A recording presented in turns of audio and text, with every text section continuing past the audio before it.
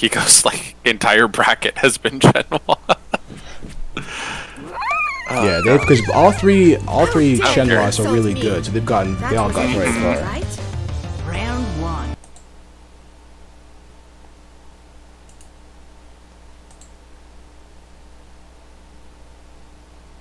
Definitely a different change of pace for the start. Usually I see just kind of like right off the bat action from Tian's, but seeing jump back into the neutral start was definitely different.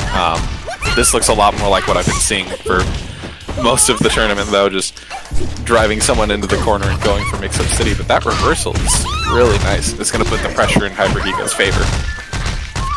Impressive.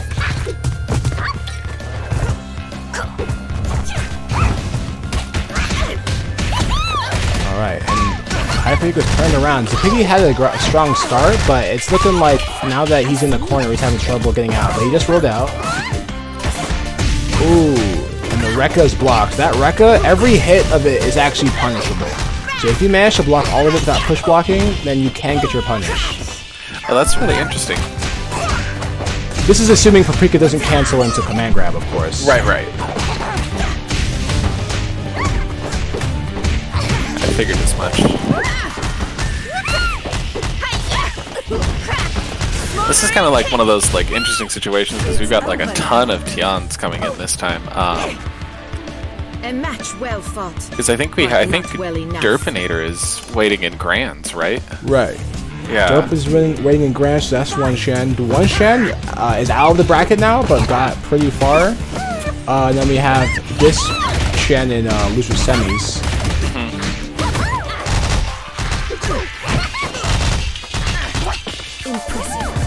Yeah, and then I think it's Icebound is waiting whoever wins this one in losers finals. Yeah, so this is getting pretty big here. Zippiggy's combos are just looking a little like he's been having a lot of them good, but he's dropping one every so often. A little bit better there. Yeah. Oh, nice. Okay, blocks the 2 cartwheels. So interestingly, Paprika's cartwheels is yet another part of a Rekka game. It's -3 on block, but it is cancelable into the Rekka. So whenever you block it, you're not sure whether you should punish it, or take your turn, or just keep blocking, or even maybe push block it to get it away from you. Right, because the Rekka can frame trap you. Right. And there we were seeing some HyperHICO taking advantage of that. But right now, I wonder if he's going to go for install. He is. He uses as much damage as he can get right now, especially since he has 3 bars. The combo crunch-up install is just huge. Ooh, and the super is not invincible on the way back in. That clashed, yeah. Ooh, no punish. Honey's just too far away to get that punish. It doesn't matter. He gets the neutral win and just starts to convert it. It's the American reset into the corner pressure, though. And time is clicking down. Oh, interesting. He chose to spend the bar. Oh, that was almost very dangerous. I think maybe it was a countermeasure just in case he got hit by a TP there. Do not it did. If it was a countermeasure, it didn't work. Right. But he does still win that one. There was kind of a bit of a scramble at the end there. And Zippiggy does take the first game. That was very, very close. Yeah. Almost uncomfortably so. And this is the first of 2, so right now HyperHICO is on his tournament life right now.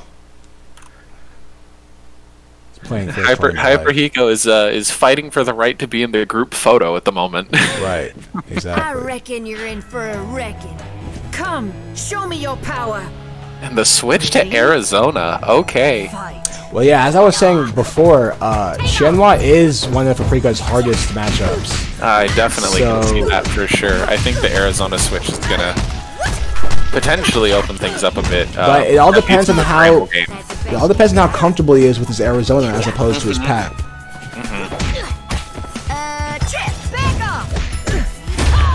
Oh, we just get the opening here. Ooh, and this could be some big damage. No. And gets the cross up. The weird cross-up.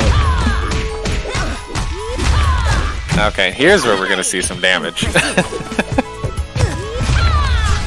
And one of the valuable things about this counter pick is that Zippiggy just spent, you know, a whole game, a pretty close game against this Paprika. He's kind of, his brain is in Paprika mode. And all of a sudden he has to deal with Arizona. That switches things up kind of heavily.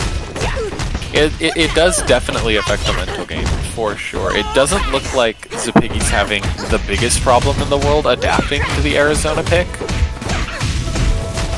At least that's what this corner pressure is kind of telling me. Oh, he's just gonna kill. He's gonna spend the bar probably. Yep. Yep, here comes the bar.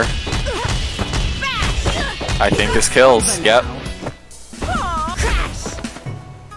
You're not a warrior yet. You have much to learn. So I chose. Let's see what the round start option is. 6A. That's very classic from Arizona. Probably one of the reasons to pick Arizona is for that splendid anti-air, but thezippiggy did avoid it and is now whiff punishing it. But this is another reason to pick Arizona, to actually have a reversal. Goodness gracious, that was absolutely fantastic. And the damage conversion off of that was just massive. That was just 50% of Tian's life bar just gone. Right.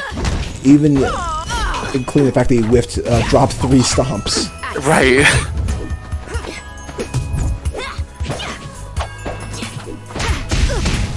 A good 5V. And this won't kill, but it will bring him into, like, next touch range. I don't think we'll kill. I'm gonna hold by my guns. I think it'll just barely, yeah. Do have install in neutral though, which is nice, but it doesn't matter at all. Gets caught out there. Oh, and turns it around, and that's it. It's over now. Oh, I think thezippiggy wins that one too. Oh. that's the two. That's the clean 2-0 right there with the adaptation. But strong showing from HyperHICO there, getting to 4th place, and really showing a good showing with both characters that set. Absolutely.